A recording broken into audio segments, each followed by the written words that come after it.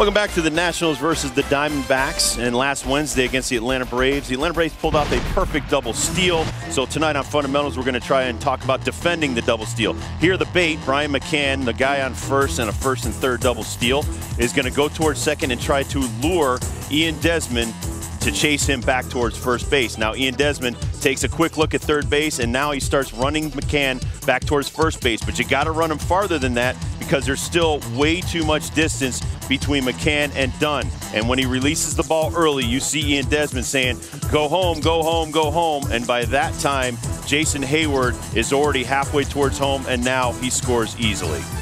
So Pat Listach, our third base coach with the Washington Nationals, will now go over the proper way to defend the double steal. The runner on third is the most important runner. So if this guy breaks from first base, what we do is the shortstop breaks into second base here, catches the ball, and he doesn't have to run full speed as if it was just a regular rundown, but we run at a controlled pace and keep an eye on the runner. So if that guy's getting closer to first base, we give it up. If that guy breaks, everybody yells 4.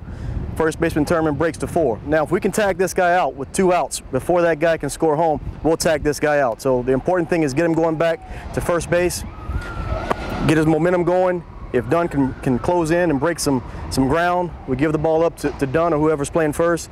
Tag the guy. If the guy's going to be out before the guy crosses home plate, we'll tag him here. But the most important thing is to keep an eye on the runner at third base. That's the guy we don't want to score. Worst case scenario is if we run him all the way back to first base and that guy doesn't go, we'll still have first and third and still 2 outs. So we can start the play all over again.